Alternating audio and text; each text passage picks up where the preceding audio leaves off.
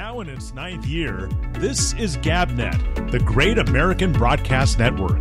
Talk like you've never heard it before.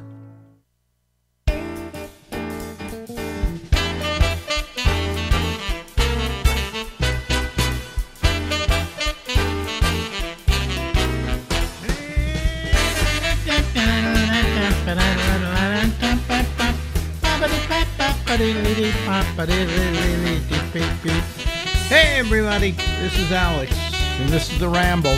We go until midnight tonight. Ladies and gentlemen, he lives out on the west coast of the United States in San Francisco, where there's a bum sleeping in every doorway and a tent on every street. Oh, boy. And the Salesforce building is virtually empty. The Salesforce building? Is that it's a huge ugly skyscraper? And there's nobody in it? I just read the other day they said it's virtually empty. I bet you could get an office there for next to nothing then, huh? Yeah, the commercial real estate in San Francisco has collapsed. They say a lot of banks are going to be stuck with the commercial properties now. So. Wow. Well, if you need an office, I bet you can get one for next to nothing in those buildings. Yeah, they're actually talking about converting them to apartments. Really? Oh, boy. Here in New York, a lot of the office buildings are empty, and they're empty basically because what happened is during COVID, a lot of these companies switched to everybody working from home. And as a result, the office space became a thing of the past. Yeah, so I know the Apple, who's got that enormous building in Cupertino, I think they're kind of pissed because they want their employees to come back, but most of them don't want to come back. Well, once you get used to working from home, and there's nothing to say you can't be just as productive from home as being in an office. And I think that they should think about that the productivity of those people actually probably goes up a little bit, only because they're not because how much time do you waste in an office? They had a thing on CBS Sunday Morning this week about companies that the worst thing they're doing is holding meetings. There's like a meeting every day, and the meetings go on for a couple hours, and nothing gets accomplished in those meetings. And if anything, we do that in radio all the time. We had meetings. We had meetings, and the thing is, you have meetings, and they said that if it's especially a bad meeting, it has a deleterious effect on your company, because what you're essentially saying is everybody goes out of the meeting, goes, "Wasn't that the worst meeting ever?" And they said that's not good for a company. It's better that you hold. Yeah. And then they showed how much it costs to hold a meeting in actual physical time of the people there and how much they're getting paid, and it's enormous. And the meetings don't amount to anything. What they are is, I think, probably a power display by your bosses. So it's mostly just somebody wanted to yak on. It was a waste of time. An absolute waste of time. And they made a big, they said that they should stop doing these things. They should stop doing these meetings. Well, we have a friend, for instance, who works at a company, and they want her to come in twice a week. Now, why the coming in twice a week does anything for her productivity, I have no idea. But as you say, some companies like Apple are saying, we want our people in here, or we want them in here 2 days a week or 3 days a week. Well, how does that an advantage over the person sitting at home doing the work the other 3 days of the week? It doesn't make any sense. It all has to do with power. We have an office and we want to see our employees. Yeah, they probably think if you're at home, you're screwing off. So. Thank God we never had to work for a company like that.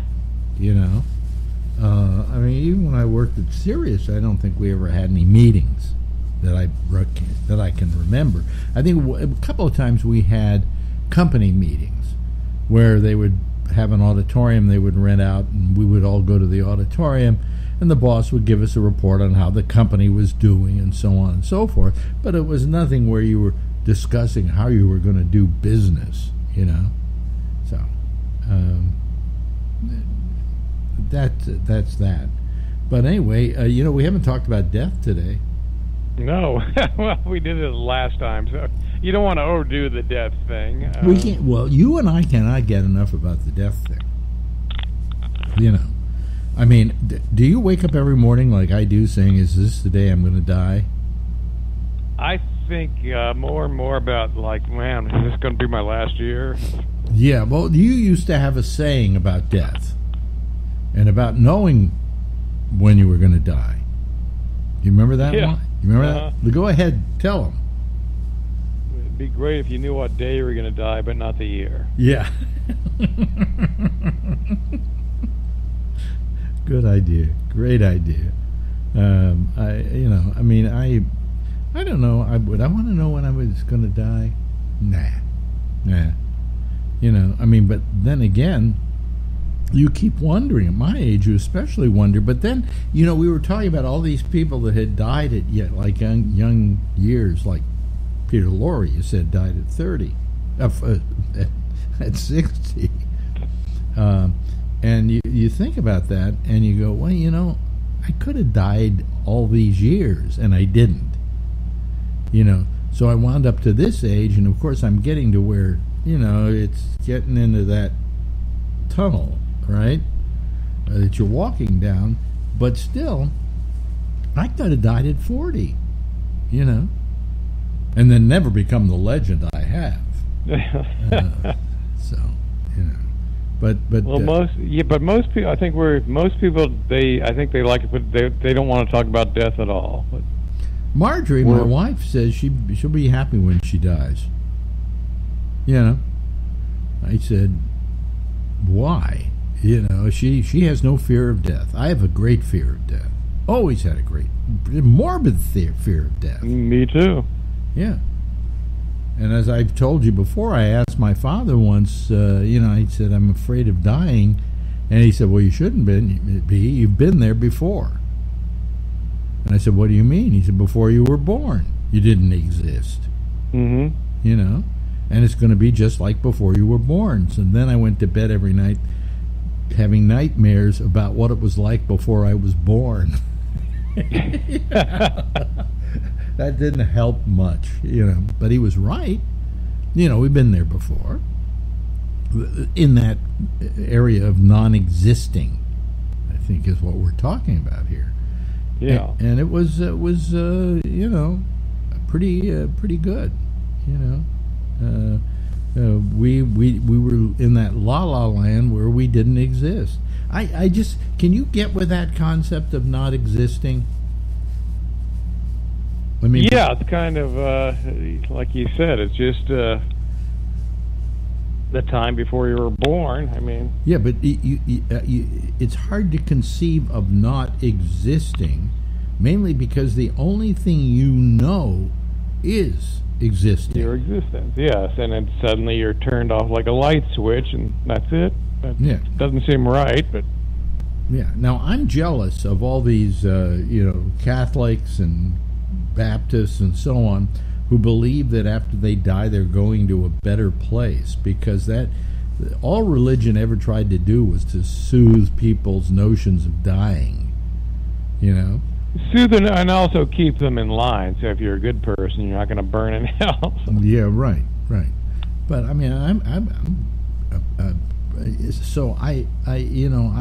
have always been jealous of those people, because they really think that when they die they're going to go see Uncle Harry and Aunt Mary and their mother and their father and so on. Like right now. And I guess you got to hand it to them. If you actually believe that, you're probably happier than we are. I hope that's true. I hope that is true. Yeah. Okay, I hope that all these years I've been putting down people for believing in something which, quite frankly, I can't start believing in. All right? and that I hope it's true, because then maybe I will meet, Aunt Mary. It would be hilarious. And Uncle look, Harry. There's Monty Hoffman. Yeah, meet my Uncle Harry. Wait a minute, I never had an Uncle Harry. Well, you do now. Yeah.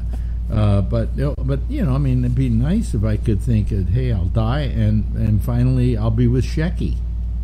Yeah.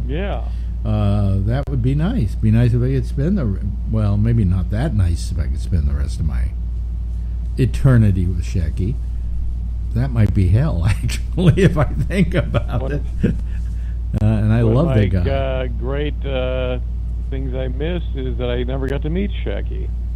You never did meet Shecky, did you? No, and he just sounded like such an interesting guy, and all the stuff that he had. Yeah, no, he was definitely an interesting guy. It was, what bothered me about his death most of all was all the information he had in his brain about movies and about television shows and so on, and a life spent watching these movies and putting them in an archive and so on. And that all of a sudden you die, and it's like turning on, as you say, a light switch, turning off a light switch. Mm-hmm. And one day I see him lying in the hospital bed, and the next day he's dead, and all that information, poof, gone. Yeah. And you go, why did you spend your whole life accumulating that information? And I do the same thing. I mean, I accumulate a lot of trivial information. I love trivial information. And I have a lot of it in my brain, and once I go, poof, it's gone. Gone. That's it. But, I just, so the futility of that bothered me, That I had nobody to call anymore when I saw a movie and wanted to know, who was this guy in this movie? Tell me about him. And he always had the information. I could. He was like Alexa. Well, yeah. Actually, he didn't. Past say 1960, I don't think he really cared about movies that much. He really cared about the old stuff. Yeah. And I'm the same way. I mean, I have always been interested in what happened before I was born. And I think my father instilled that in me, because he would talk about certain actors or actresses that existed before I was born and tell me all about them. And so I got liking that information. I mean, the fact that today the woman in movies that I would most want to have sex with is Clara Bow. Clara Bow. And up at 25. And everybody would go, who's Clara Bow? And I could sit here and tell them, and they wouldn't understand the enormity of her popularity when she was alive, when she was in the movies. And she was the biggest star worldwide. No question about it. Wow. For about, I don't know how many years. I'd have to ask Shecky. Shecky, how many years was Clara? The fact was that Clara Bow was finished at 25. And she was adorable. Have you seen pictures of her? I have seen pictures of her. Very cute. Am I right? Just adorable. And she had a personality to go with it. And she was a wonderful person. See, her problem was, folks, I'm talking about a movie star. Most of you never heard of it, and most of you don't care about. But she was a wonderful, wonderful star in that she never forgot her past, where she grew up. She grew up poverty-stricken Brooklyn, right? With a thick Brooklyn accent. And in Hollywood, they hated her because they all wanted to forget where they came from. And she didn't. She admitted to it. And there's this wonderful story about how this kid in Long Beach, out in California, wrote her a letter, and she read all her letters, all her fan letters. And he said, every week I go down to the pier and I sell newspapers. And it would help me my family needs this money that I make from selling these newspapers, and you would be a great help to me if you could come down and help me sell them. She had her driver drive her down to Long Beach, found this kid, and then stood behind his counter or whatever, selling newspapers with him all day. I mean, this was one of those kind of people who was just genuine. That's a good heart. In a business that was full of phonies, Yeah. and people who wanted to forget their past. And she would go back to Brooklyn and so on. But there were rumors about her that she was promiscuous, that she had sex with every member of the University of California football team. Okay? No, she had a party where she invited them all over because she loved the team.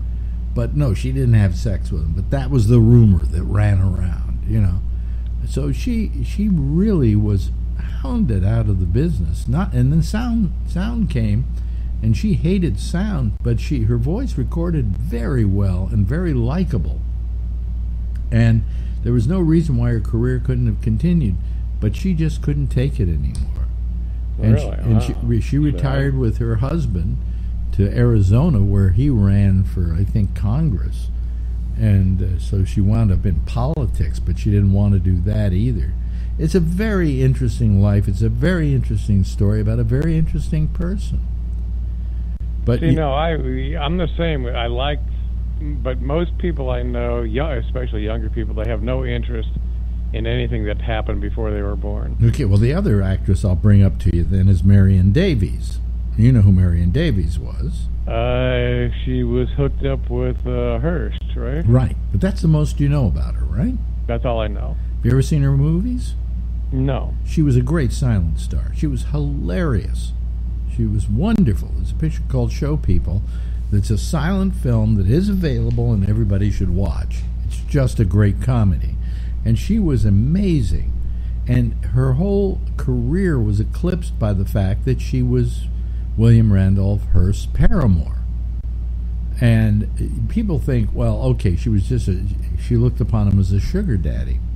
When William Randolph Hearst, at the time of the Depression, at the time of the Wall Street crash, literally was left with no money, she went and sold not only her property, she owned Columbus Circle here in New York.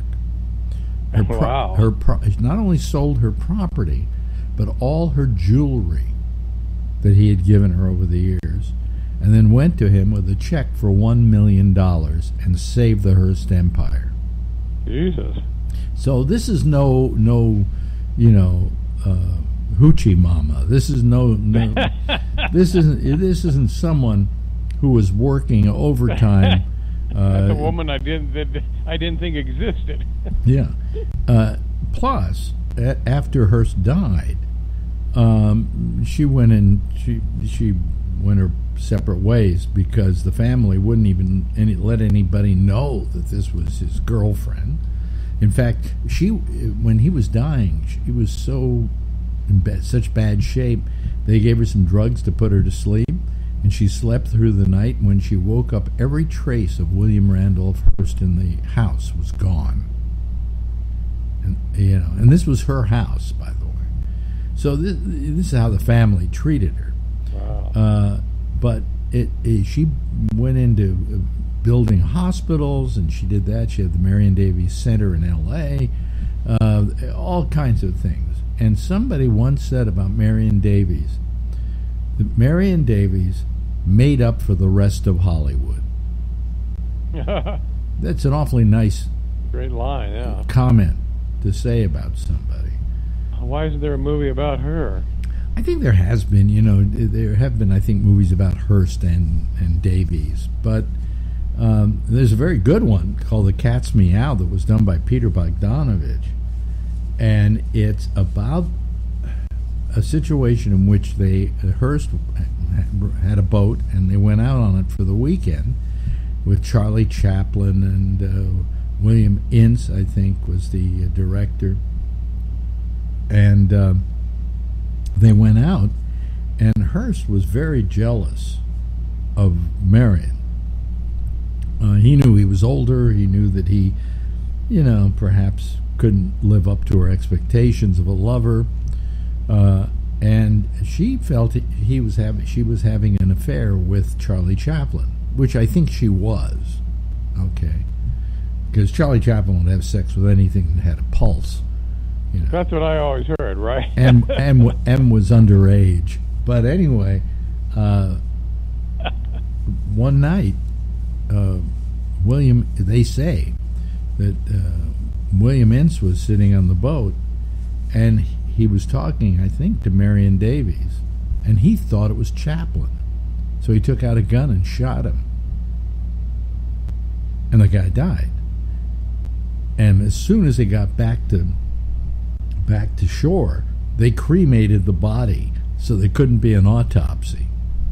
And it's rumored that Hearst had actually killed, I think it was William Ince. I may be wrong. I think I've heard, yeah, so he literally got away with murder. Yeah, and the movie The Cat's Meow is about that. It starts out by saying some things are legend and some things are stronger than legend.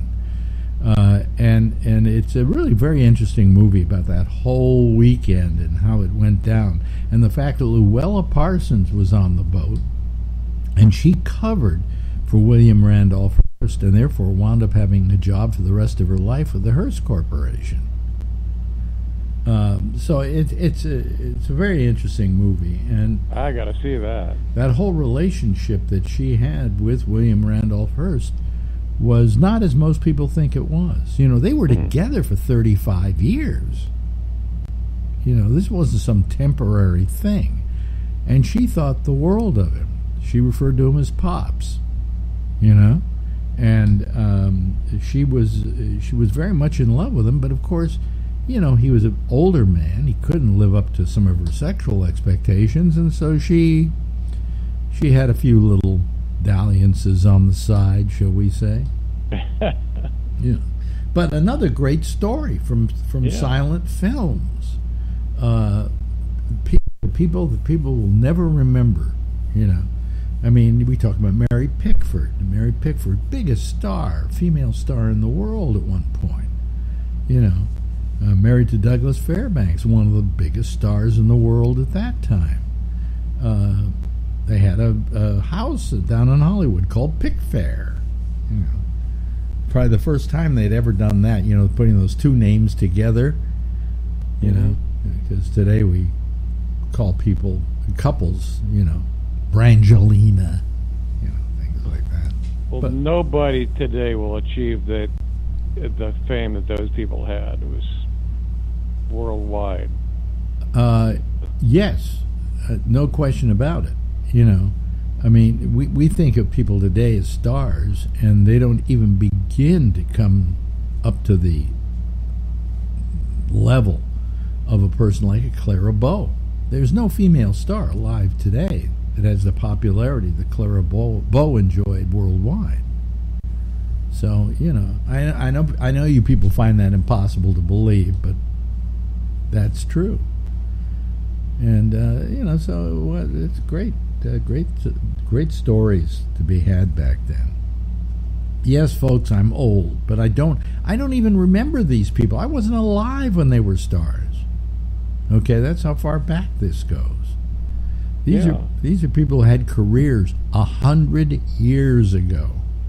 All right, and they're more interesting than anyone today. Well, Clara Bow, I don't know the time frame, but I think she's 20s. Okay, her big period was the 1920s. So if that's so, we're in the 2020s right now. 100 years ago. 100 years ago, Jesus. You know, and we should remember. We should remember these people. We should go back and watch those silent films, because if you think you love movies and all you know is, you know, a movie that was made 10 years ago, if you don't watch silent films, you've deprived yourself of some great movies. I love silent movies. Yeah. Just make sure they have a good music track with them that goes along with it, and they're restored to a condition that isn't terrible, and watch them. They're great. They're terrific. I love silent films. But, you know, this is my mania of loving stuff before I was born. All right? And Anyway, so everything else going good. Oh, hey, what happened with your eyes? Oh, that's been scheduled August, a couple weeks from now. Oh, okay. I thought it already happened. But No. have you got a guide dog lined up? He's going to have cataract surgery. No big deal. Well, yeah, which I'll probably, let's see if I can cancel this for the 8th time. So. No, don't cancel it. Do it. Do it. It's simple. It's really amazingly simple. It sounds disgusting, but it's amazingly simple. Yeah. Anyway, I'll talk to you later, Larry. Yeah, you can and my guide dog. Yeah, and seeing eye something. For Larry Bubbles Brown. Thanks, Larry. Bye. Thanks, Alex. Now in its 9th year, this is GabNet, the great American broadcast network. Talk like you've never heard it before. Ah, yes. Larry, good old Larry Brown. We'll have him on again next week. We love Larry. I love Larry. Anyway.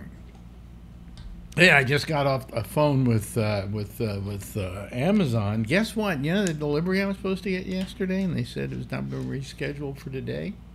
Well, I got a note from the people who were supposed to deliver it saying we couldn't deliver it. That's getting a little frustrating, you know. I wait around here all day for a package because if you're not here, sometimes they don't deliver it. And you wait all day, and it doesn't get delivered, and that's very frustrating. So you wait around the next day because they say they're going to re-deliver it, and they don't. Okay, so I call up Amazon, and I'm telling you, it is just, you know, Amazon used to be so good. They used to be so delightful to do business with, and they're not delightful to do business with anymore. They just aren't. I'm really it kind of saddens me because, you know, I always felt that of all the companies that they had out there that were suddenly going to pot and they weren't doing their job and it wasn't working, that you at least had Amazon. They were still living up to a certain standard. Well, I don't know. I guess Jeff Bezos just doesn't care anymore. And it's just terrible. I mean, I recorded the 11 minutes. I put it up, by the way, on YouTube.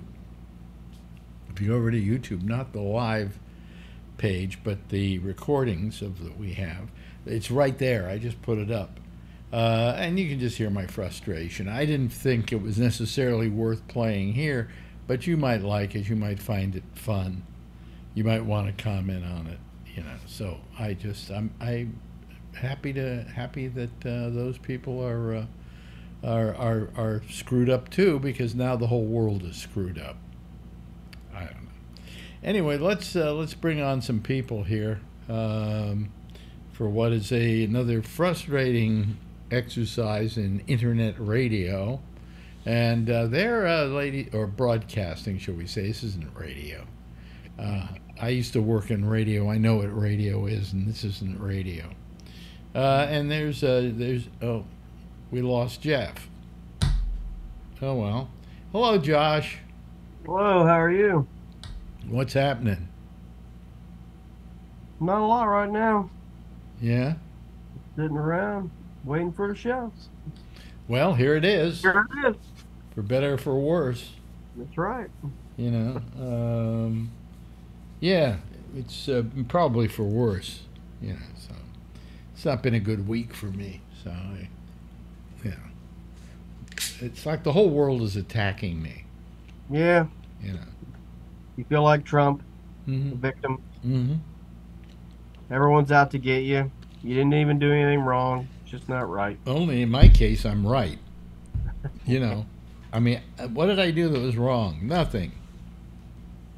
Yeah, I know. You didn't steal any elections or commit any felonies or anything, so it's not right. Yep. So anyway, you know, it's but I finally decided I came up with a new theory, because I have two things now that are happening vis-a-vis the apartment, neither of which would get us kicked out of here, but they take tons of lawyer money to solve. Okay. And one of those things that was very that was really bothering me was this thing yesterday with somebody saying that I owe him $4,200 and suing me for it because it was the guy we owed $75,000 to, and he was the guy we rented from. Whoops, Right. Excuse me, folks. God, go back. And so when we paid him off the $7,500, he kind of kept fudging about paying off the returning to us the security deposit, right? So we simply took the security deposit off the top and gave him the rest, $70,800, Right. which seems to make a lot of sense. You know, I could say to him, "Hey, send us a security deposit," but he wasn't going to do that. You know, Right. So you know, I mean, I'm in the right here because I mean, what is the judge going to say? Well, listen, you send him his $4,200 deposit back, and then you send him $4,200. Yeah, right. And then You know, that doesn't make much sense, right? yeah, he doesn't need your deposit anymore, right? Because you're severing the rental. Well, no, he doesn't need my deposit, and Or he, whatever. on top of it, that's money he has. Right. Yeah. So he's not out any money. He has the whole $75,000 from us. It's Yeah, money out of our pocket into him, you know. Right. But I finally decided that, and the landlord who, you know, is playing footsies with the renewal because he wants to renew at a higher rate, like $1,800 more than the I thought, can they do that? no, per they, the agreement no, that you they, had? no, they can't do that. But here's what happens: they do it, right? Right. And then, in order for you to get them to not do it, you got to hire your lawyer to go out and chew out their ass. Well, after it's all through, I've spent about $5,000, Right. and that's what they're counting on. They're counting Right. on the fact that I just to hell with it, But I told Marjorie today, I said, I tell you, I'm through. I said, if anybody's going to talk to the lawyers, you can talk to them. I don't want to deal with this. Yeah. Just let me know when we either have to move out or when we have to pay $4,200 to that asshole, Yeah. And I'm not going to pay, even if a judge told me to pay the $4,200, I wouldn't, because that then means the money I paid him was like $79,800. What? I mean, come Yeah, on. you might have to have the guy whacked or something, maybe. Well, nah, I don't do that. I leave that up Then to send Trump. wonder if you could get you could say you're running for like the homeowners association president and get you like a super PAC to support you and pay your fees. Exactly. to lawyers and things, and you're just, you're just trying to fix things. You could make Phil Meyer live next door to him. Something like that, yeah. But no, I wouldn't wish these people on Phil Meyer. Oh, really? Wow. No, it's terrible. It's just terrible. And what's disappointing really is Amazon, because I think you'll all agree there was a point at which Amazon was a pretty decent company to do business with, and now it's just horrendous. Just horrendous. One of the things they said to me on this, you could hear it if you want to, listen to the video of it, which is again on YouTube. They said to me, "Well, here's what we'll do. We'll return the money to you right now, and then when you get it, just send it back to us." And I went, "I'm not a shipping service here." Yeah, that is know? a hassle. Huh? That's a hassle. Well, you know what they used to do in the old days? They used to say, "Hey, it's too much trouble. Just keep what if it comes, keep it, right? Yeah. We'll send you a new one right now." Right. Yeah. So it just everything's so frustrating now. Maybe it's just, is it me? No, it's why I don't do anything, because I can't stand to do anything. Because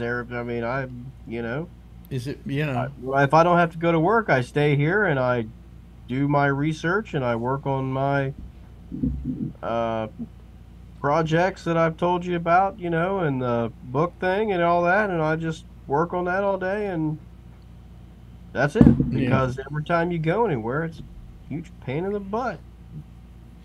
Well, I'm getting a whole huge amount of money, but I'm not getting it for a little bit yet. It takes a while. Okay.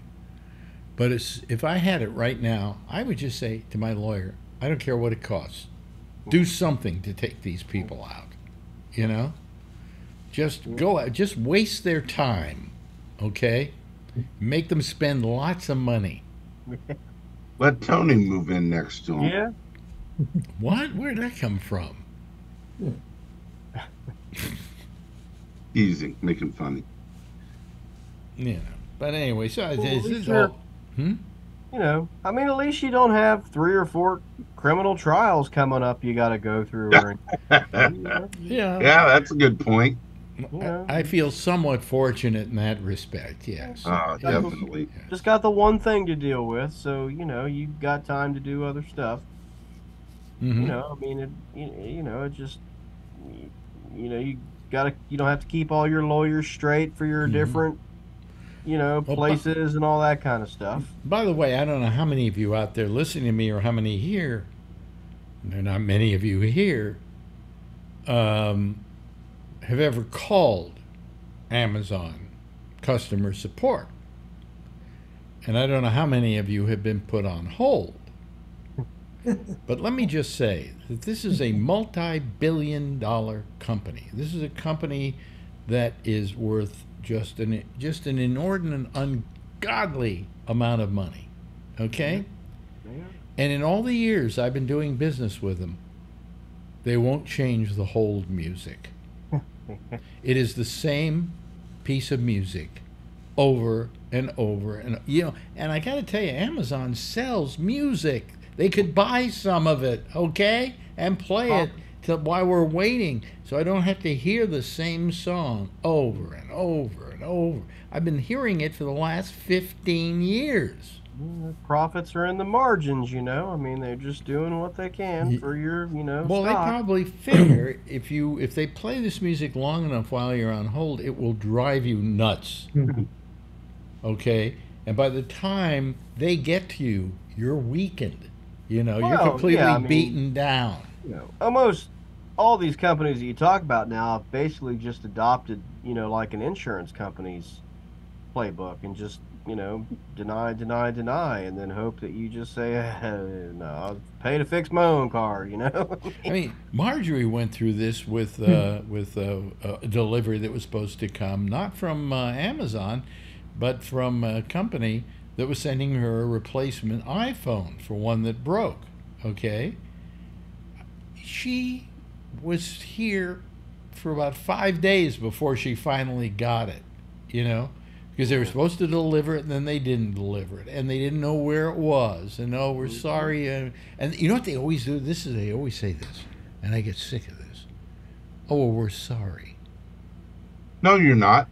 No, you're not. If you were sorry, I get tired of it too. I wouldn't be calling you right now. Oh, if I'm on a recorded line, I say, no, you're not. You don't say that. You're just an employee.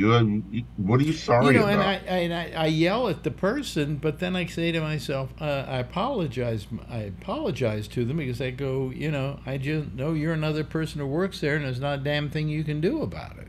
That's right.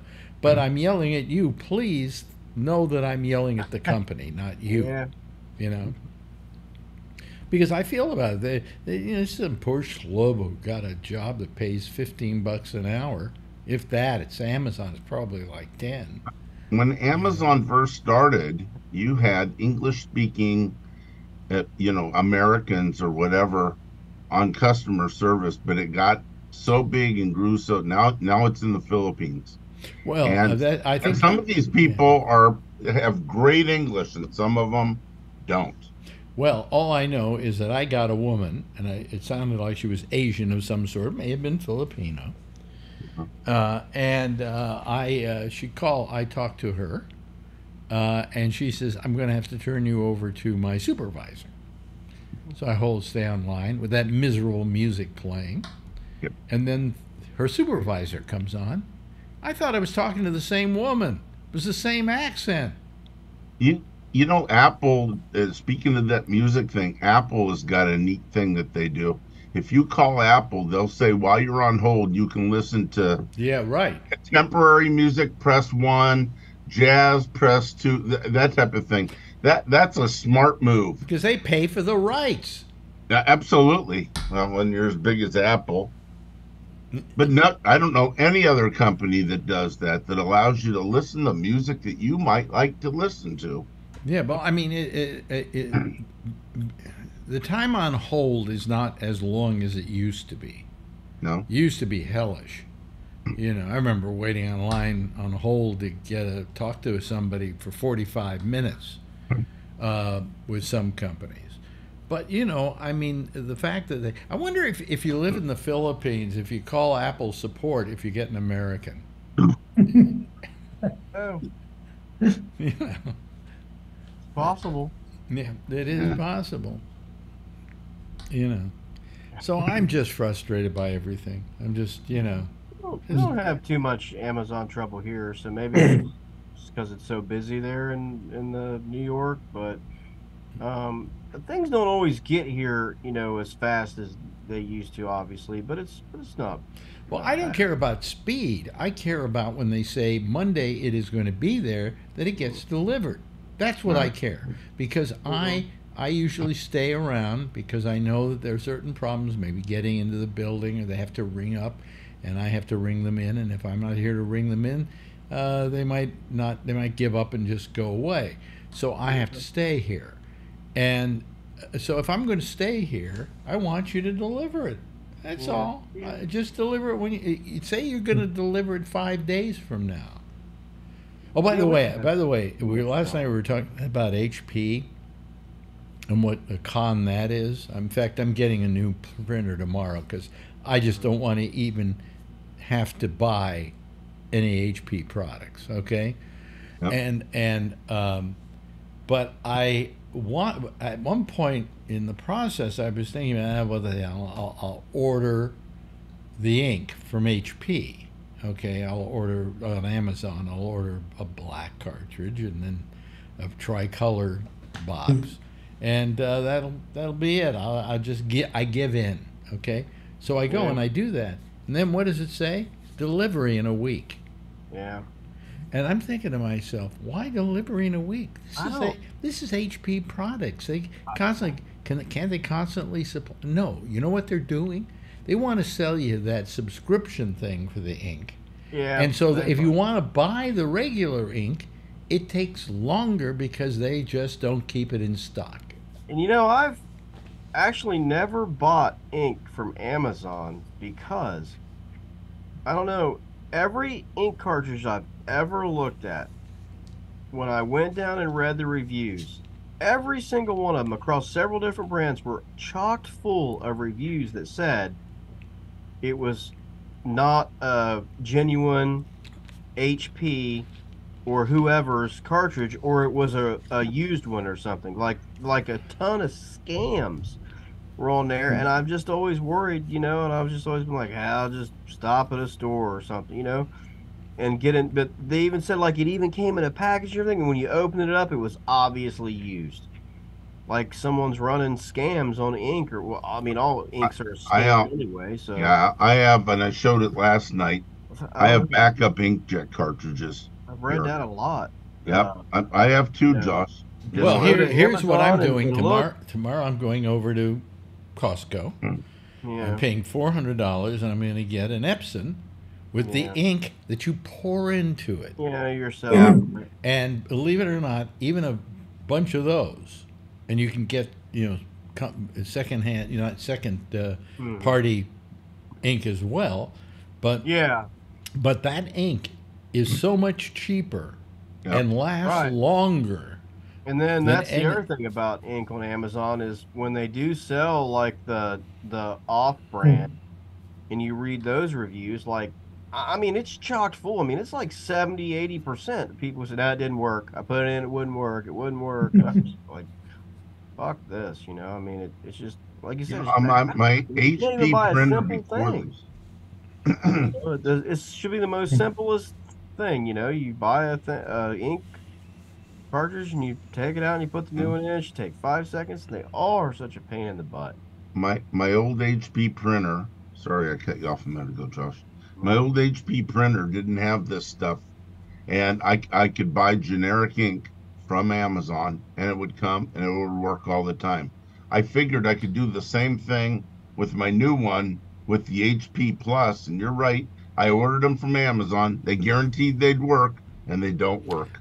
I sent them back and got my money back. The ones that are supposed to come today, I got that email that told me that they might not work. And on Amazon, that last night, on yeah. Amazon, it says it works with the Right. HP Plus. Yeah, Okay. that's why I've never bought printers anymore or that off of Amazon, because it's always been like scams or whatever. I don't know. There's just like so many people on there selling fraudulent stuff or something. So Well, I've done nothing over the I years just go but to the buy store for that. the second party ink because it's fine, and it's cheaper. I mean, the prices they want to charge for ink. pretty crazy. As a matter of fact, I think somebody compared the amount of ink that's in those cartridges to the amount of blood that you could buy for that price. Yeah. And blood was much cheaper. Yeah. I It mean, all spoils printers quicker. and printers and ink, I mean, they're all scams. I mean, they're all pieces of shit. And, I've bought 3 printers for down here now that were Wi-Fi printers that will not print off Wi-Fi. I've told you that before. They will not. Wow. I mean, they just won't. What brand are they? I've bought 2 or 3 different ones, and I fucking bitched and bitched, and my wife was like, "Oh, it's you. It's not the printer. The one I got works fine." Blah, blah, blah. So I handed her the computer, and I said, "Here, you buy the fucking printer then. When it shows up, we'll see if it works." Sure enough, doesn't fucking work. Well, the Epson is Wi-Fi and Ethernet, depending what you want to use. I prefer to use Ethernet all the time. I leave it connected to Wi-Fi, and that way, when the ink runs low, they send me new cartridges. Well, you have an HP, and that's why they do that, right? But you're paying a lot of money for that. I would never do that again. I would never buy that Plus thing again. Well, you didn't feel so screwed like you do. You got to remember, you didn't buy it. What you did was like me. When you got the HP printer, they said, "Hey, if you want an extra year of a warranty, join the HP Plus." So I figured, what the hell, And then I found out once you join HP Plus, you can't use anything else but their ink. Genuine ink cartridges. Now they're being sued by the government over that now. Yeah. And I hope they lose big time. Because it's terrible. Yep, I understand the FCC is going after them for false advertisement. And you know what Epson did? Epsons are more expensive than HP printers, and there's a reason why. Because you can use any ink with them. They're not selling you the razor and charging you large prices for the razor blade. So printers have gone the way of what in business is called the Kodak way, and I bet you've all heard that term and know what it is. Kodak learned early on, you sell the camera cheap and you sell expensive film and expensive developing, and that's where you make your money. And so in business, it's called the Kodak way. Printer companies have done the same thing. They put out a cheap printer, and then they grab you by the cojones and say, "Now we got you. You're going to buy expensive ink, or you're going to join HP." There's only one company that does that now, though, and that's HP. Oh, yeah. Okay, Epson doesn't do that. Canon has one that you can pour the ink in. I mean, they decided, I think, let's just give them a printer and let them buy a printer. We're not in the ink business. Yes, Jeff. I think a lot of the cars that are manufactured now do the same strategy, where, well, your car needs to be fixed once a year, tuned up, right? And it cost $1,000. Yeah, But what are they really doing? They changed the oil. right. And an That's air it. filter if you're lucky. Yeah, oh yeah, the magic filter. Yeah. You know. Yeah, I Sounds mean, like you and I have the same car. Well, I go to a private guy who does it. So do I. Yeah, Yeah. and he does it like a third of the price, Oh yeah, if absolutely. anything. And well, you know what? it's also the yearly inspection thing too that goes on for cars. Oh yeah, boy, that's important. You know, in California, that's a real racket It sure is. because you can't get your car registered unless you've had it, checked, and there's always something wrong. You know. I go to Ford and they, when I first got my Ford van, they have a service called Quick Lane. It's a lie. It takes them 3 hours to do an oil change, and every time they're under there, they find something new that, oh, your oil plug seal is bad. Oh, you need this. Oh, you need that. I'm like, I came in for an oil change. Don't look at the rest of the vehicle. Change the damn oil. What was it they always used to make a big deal out of? Were the seals? You need new seals. Yep. 3 hours later into an oil change. There's nowhere in the dealership to sit and watch TV or anything. 3 hours for an oil change? Please. Remind me to never go back there. I got a Well, good no, but mechanic. all of these are rackets, Yep. and we need to be protected against them. Yeah, Okay. absolutely. And the reason we need to be protected against them because there's nothing we can do about it. But yet California makes it easy for them. Oh, they say, oh, if anybody's upping the price and everything because they have to do a yearly inspection or doing it fake, we'll go after them. Sure you will. First you got to prove it. Then I mean, come on. Where are all the protections for the public? There are no protections for the public Not anymore. Not anymore. But anyway, gee, nobody's calling tonight. Well, How weird. Friday night, too. I know. Baseball, football, what?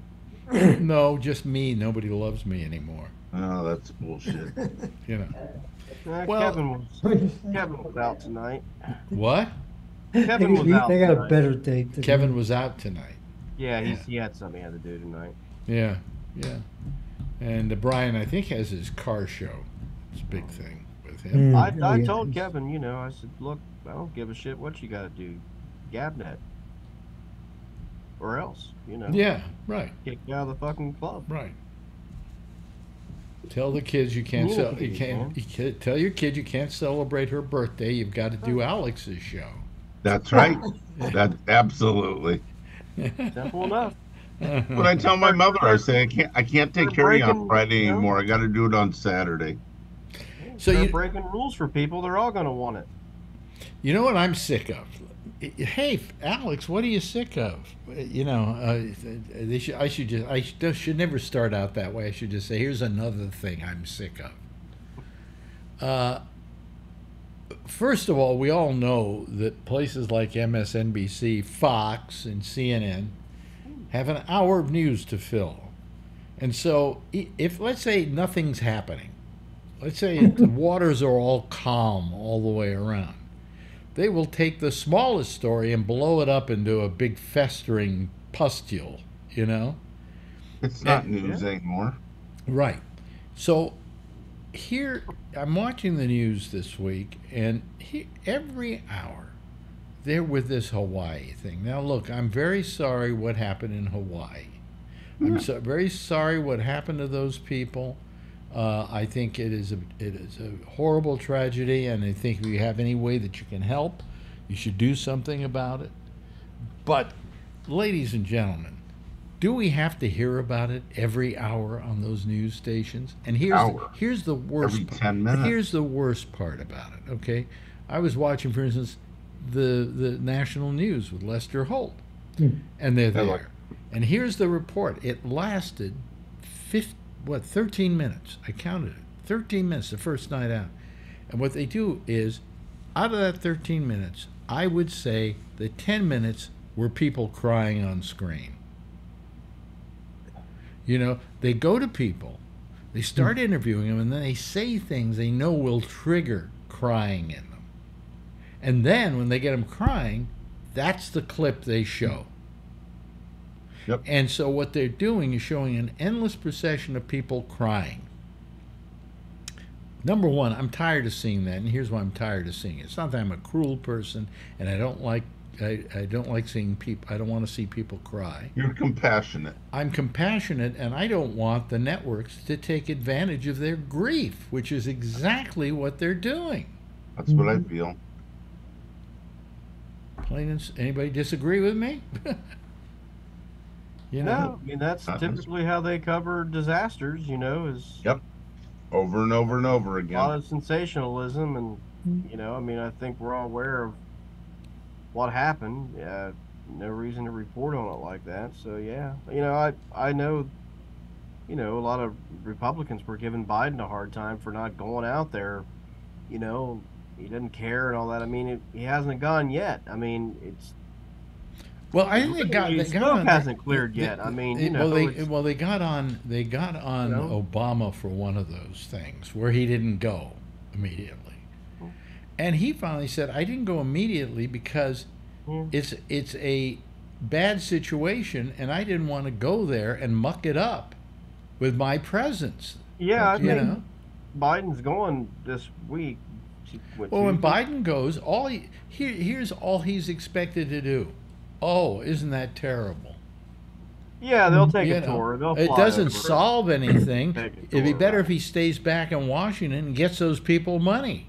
Yeah, I mean, the same tour that he'll get from the helicopter could be done with the drone while he watched from the Situation Room at the White House, right? I mean, and costs a lot less money, But I mean, it's a big deal to fly the president into something like that. It isn't like you just put him on Air Force One, he lands and he walks out and talks. The Secret Service have to go there a couple days in advance, have to get all the different routes, where the closest hospitals, his blood type, all the different things that are involved in protecting the president that people just don't see. They think the plane lands, he walks off, and he gives a speech. The question is, what is him being there going to do? How is the situation going to be any better?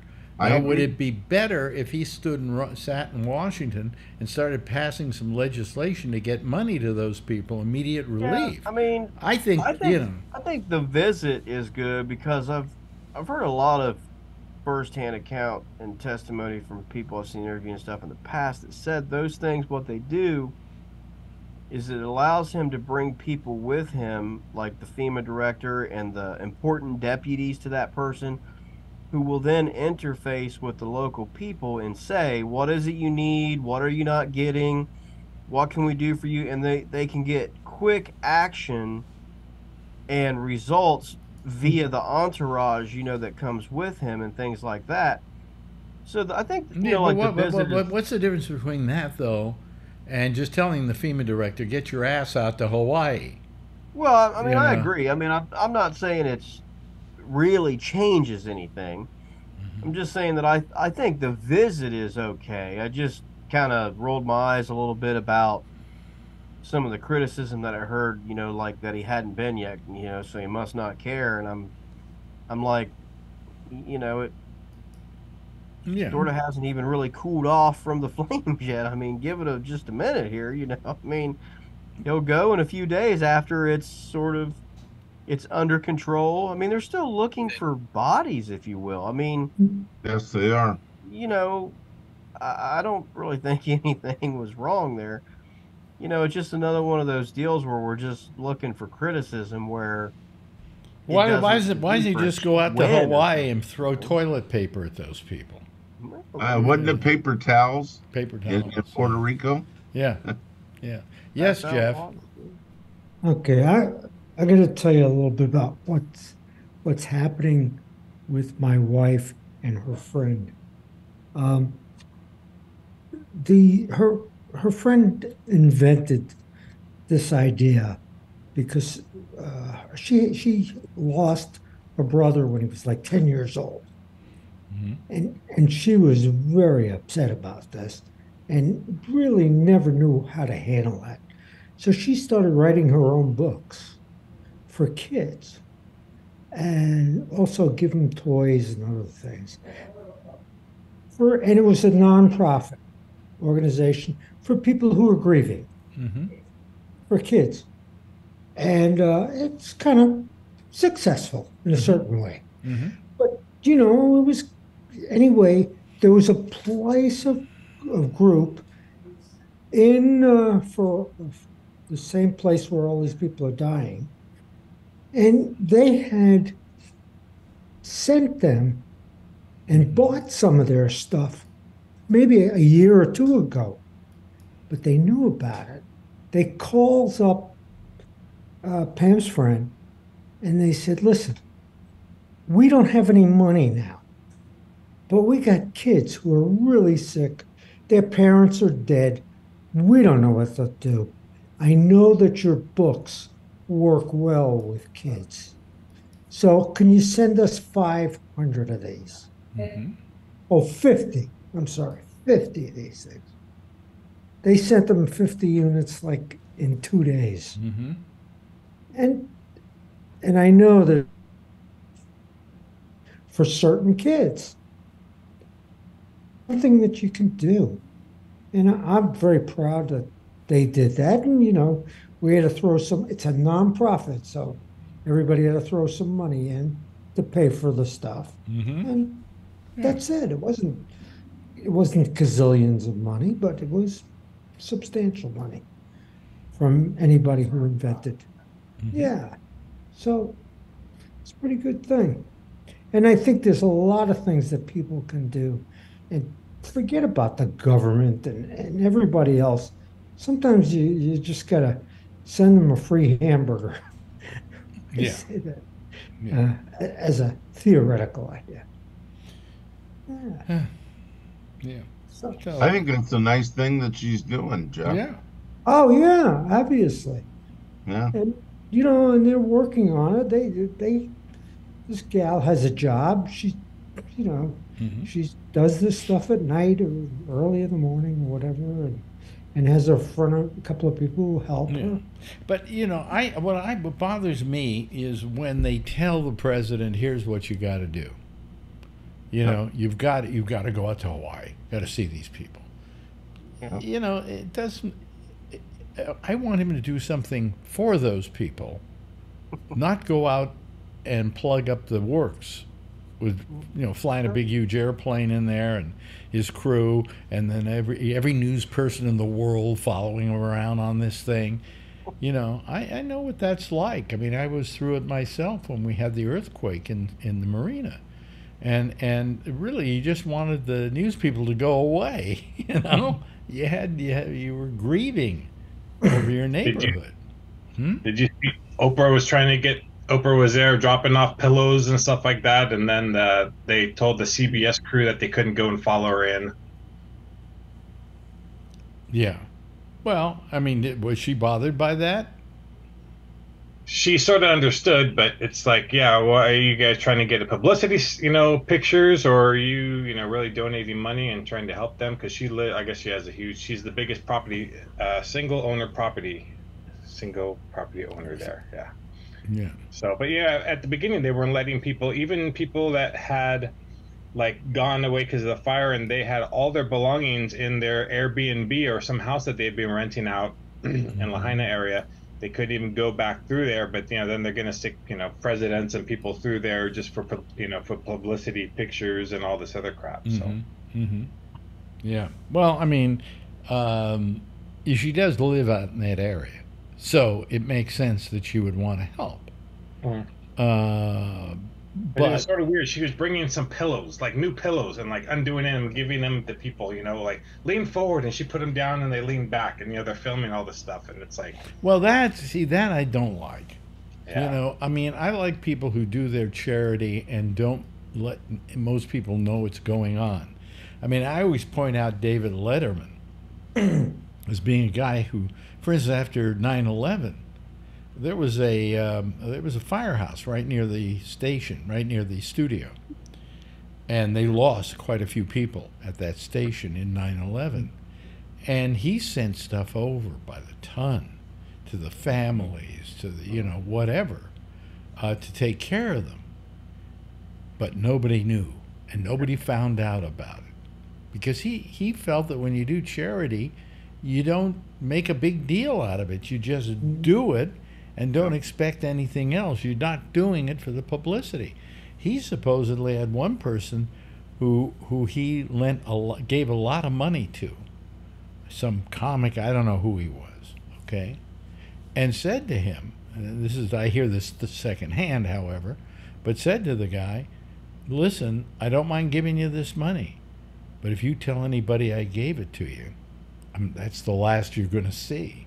Mm-hmm. And he did not want publicity for his charity. And then people would say, well, why don't you do more for charity?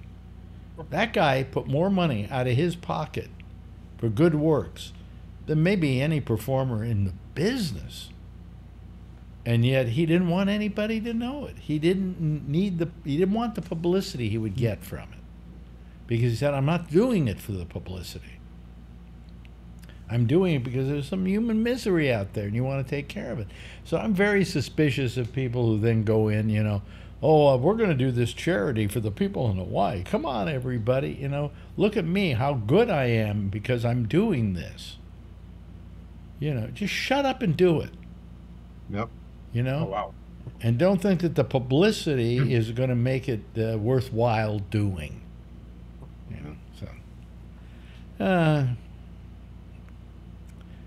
That's charity. That's charity. So but anyway, what was I going to say? There was one other thing I want to talk about. There was one other interesting thing out there. Huh? What? Tiffany opened the door. She saw I was on, and she closed the door. Oh, okay. Oh, okay. That's the news for the hour, folks. Tiffany tried to come in. We of course we've got our president. He has to show up by next Friday at noon in Georgia to be arraigned. Yeah. What happens if he doesn't show up? I guess they go out and arrest him, huh? Warrant, right? Yeah, I would assume that they issue a warrant for the arrest. I would say. Yep. Yeah. That'd be my assumption. In most states. I did read an article today that said Georgia's one of the only states that does this, I think. Which really I think is stupid. That they do, when you are indicted in the state of Georgia, the names of the members of the grand jury that indicted you are published in the indictment, which is incredibly stupid. And these people have now had their identities revealed. And our FBI is opening up, or has opened up, and is down there trying to protect these people from the massive amount of threats that they're all receiving. Yep. And there's also the threat that, that they say there's a Josh Wheeler on that, and they've been going to Facebook and they jumped the gun as saying, oh, here's Josh Wheeler, and they show a picture from Facebook and social media of you, Josh, and it's not you, it's somebody else. Yeah, I mean, they're right. They're definitely going to have some trouble with that. I mean, I don't really understand why that state would have ever instituted a policy of publishing jury members' names.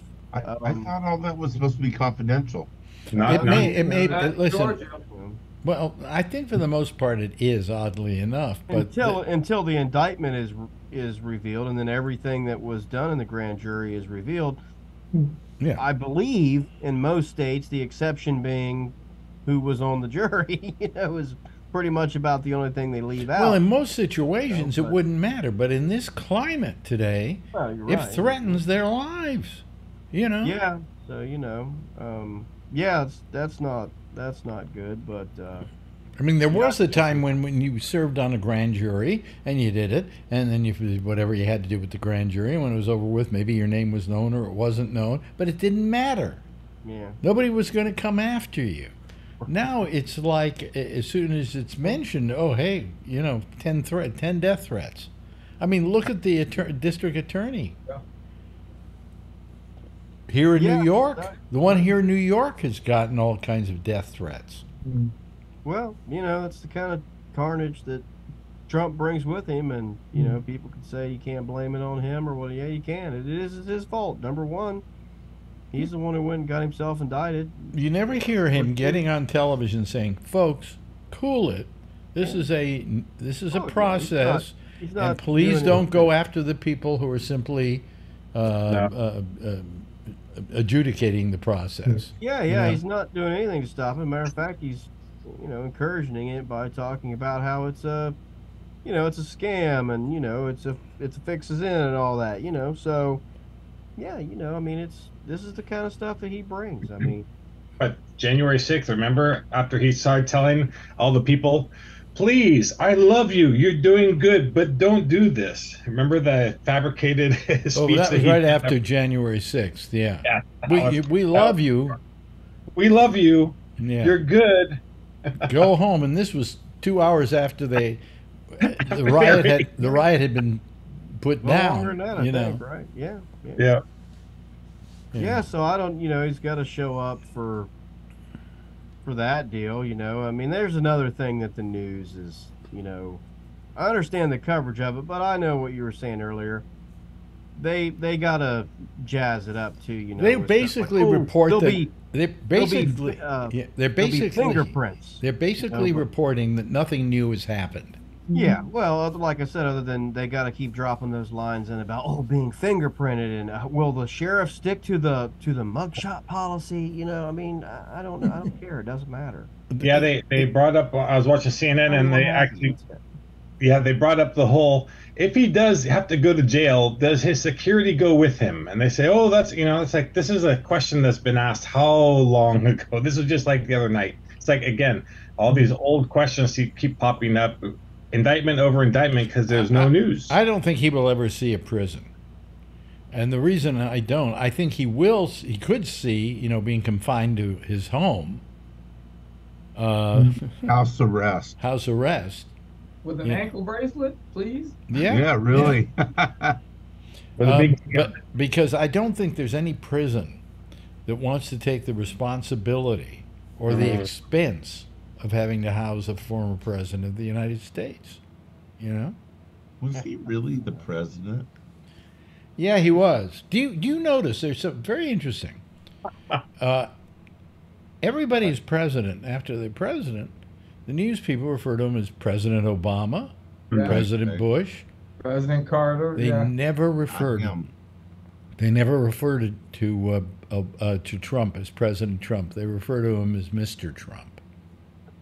I still think there's like this blur in my history of life of this whole COVID and Trump all like mushed into one, and I don't remember or believe much of it.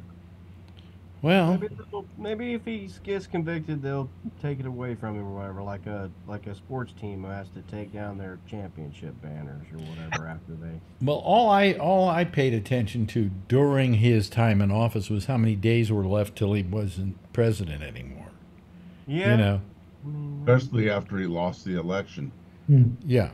You see, I thought, I'm an idiot, I guess, but I thought there was a chance he might just not be a great president, but he would be decent and he would have respect for the job he was given.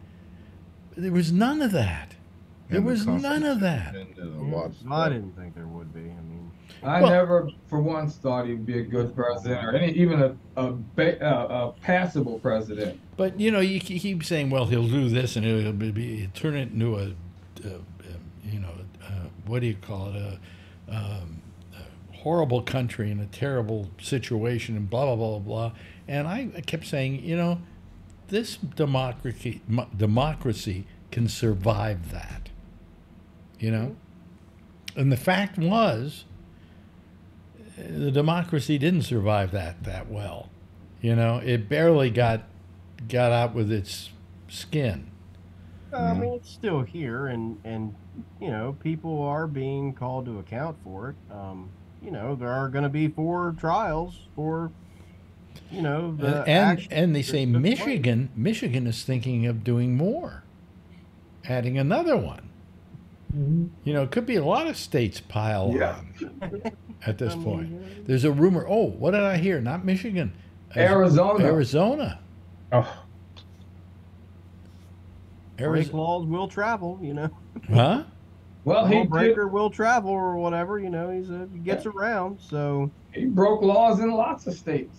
Well, Yeah. he's got so many days set for trial that who knows when he's going to be able to show up for the election.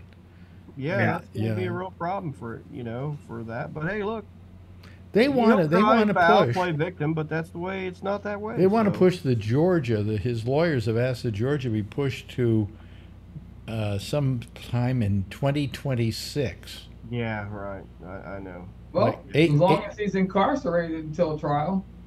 Sure. Yeah. But I mean, why? That doesn't seem to make sense. Right. That's what I mean. His teams, they don't have much, right? I mean, they don't. So this is the stuff that they do. They just ask for these nonsensical things that they know are not going to work, but I'm sure he told them they had to, and then, I'm willing to look like an idiot for you to not pay me, apparently, so go ahead, if that's what you want to do, but, I mean, they're not going to win any of these challenges. There's only one problem with all of this. We always talked about this, use this term, that he keeps sucking out oxygen out of the room. And with all these cases against him, he's constantly going to be sucking oxygen out of the room. He's good at that. Now, what do you think about he's not showing up, for the Republican debate? That's what he says. He did it, but he doesn't even want to commit when he wants to wait everybody the last minute for that, So. No, he said now he's not showing up. I didn't know if he did today or whatever. No, he said today. They said he was not going to show up. That he's going to do an interview with Tucker Carlson. Oh, pretty awesome. Well, I don't think he wants to show up there because you got a bunch of people like Chris Christie who'll just take him to the goddamn cleaners. Yep. But it doesn't matter. If Chris Christie takes him to the cleaners, the people who are diehard Trumpers are not gonna. Yes, but I think he still knows that he would have a hard time against him. And he might lose some people as a result of that, But he's so far ahead right now with those guys. Yeah. He's 35%. Right. So how you can to lose 35% off one other candidate? Well, it was 40%. So he's lost a little as a result. Well, there's a lot of polling out now that I don't know how much I want to believe in it, but I mean, there's a lot of polling out in the last 24 hours that basically shows, well over 50% of the country, and in some pockets in the 60% that think that he has committed somewhat serious to serious crimes and that he should not run or not be allowed to be president again. I mean, it looks very, very bad on that level, and among Republicans that number is actually pretty high. It's now around, it's like in the high 40s or something, that think he's committed crimes and shouldn't be. But I don't know that I necessarily trust it, because again, I haven't seen, witnessed, talked to a single person who's changed their mind. Well, I think he will get nominated. Yeah. But that's a party thing. That's not a right. He will get nominated, but the election itself, I don't think he can win. Yeah, I don't know. I mean, that's what I mean. The polling that was out last night and this morning, and it was discussed in depth on the news that I watched this morning, especially among independents, like I say, it was in the 60 percentile, saying that he committed crimes that were either, in their opinion, somewhat serious or very serious, to serious or whatever, how they word those things. But, shouldn't be running for president. So, but, the thing about these polls is, they also don't ask, even though you think that, does that 100% mean that you care or that you won't vote for him? It's like the old thing, it's,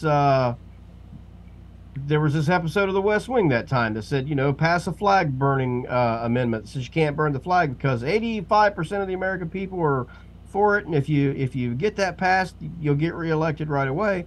And then some other pollster says, yeah, everyone said they were against it, but no one ever asked them how much they cared about it. And if you asked them how much they cared about it, that number's about 2%. So that's what I'm saying. I don't know if that polling is really as negative for him as it sounds, or if I don't know. I don't know. There was a time when if somebody were running for president and he had just one of these charges against him, just one of them, he couldn't win. Yeah, right. You know? And wasn't that long ago. And how many total charges? Something like 91 charges between all the cases? Yes. Come on, I don't get it. Why they don't incarcerate well, him? you know he's not going to skate on every one of them. Yeah.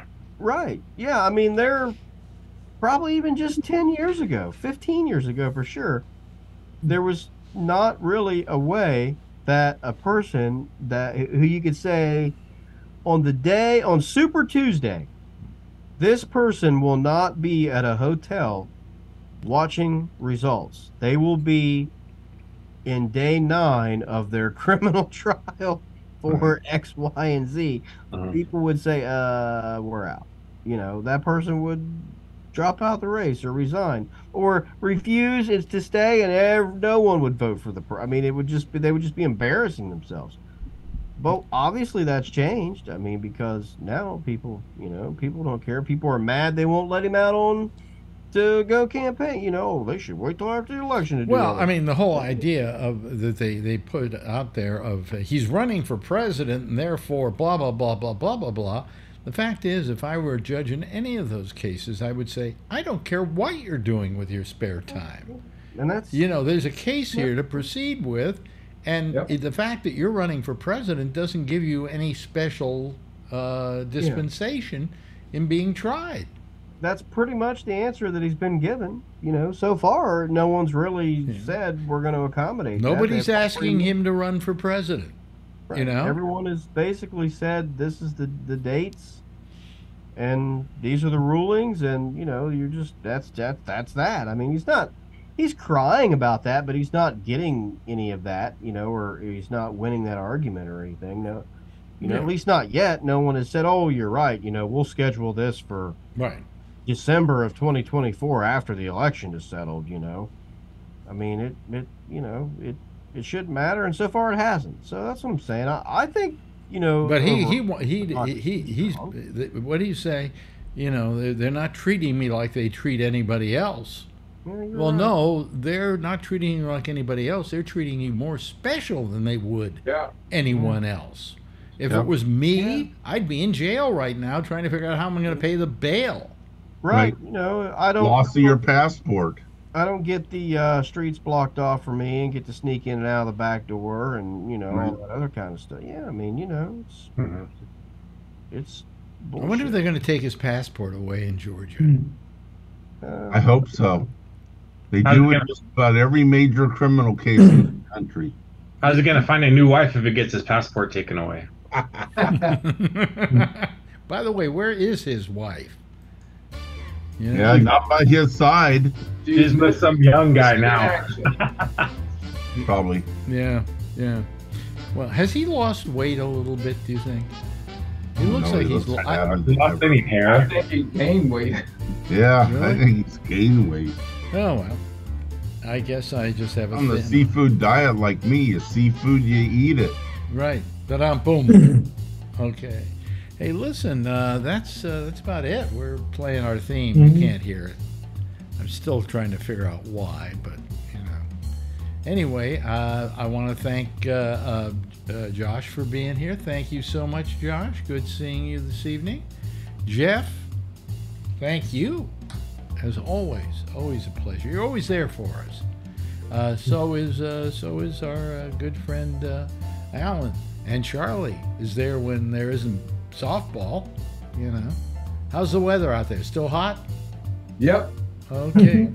Just check his Facebook. He's doing, instead of COVID deaths, he's doing how many days of over 100 now? 42 consecutive days of over 100 degrees. It's cool. It's cooling down here. Unbelievable. Yeah, it's finally cooling down here, but who knows? It may go back up. And we're gonna get a huge storm, huge hurricane or something. Oh yeah. Good luck with the hurricane. Okay. Wow. Actually, It's gonna hit LA first, though. It's okay. not supposed to hit the Bay Brian, Area. thank you so much. Everybody, give a big wave goodbye, and I'll give a big wave goodbye at you. Okay, and then I will fade to my camera. All right, there we go. There they go. That's our citizen panel for tonight. There's another one that's going to be forming, like like a scum on a pudding. Next, right here, with Jack Bishop and the intersection at Skype, with Gabnet Live being the place to call. I'll see you again. Let's see here. Monday, we do the pop-up show at 4 o'clock on Facebook, and then we'll see you again right back here, 10:30 on Wednesday. Same time, same station in life. In the meantime, as always, if you see her, tell her I love her, okay? Good night, everybody. Have a nice weekend.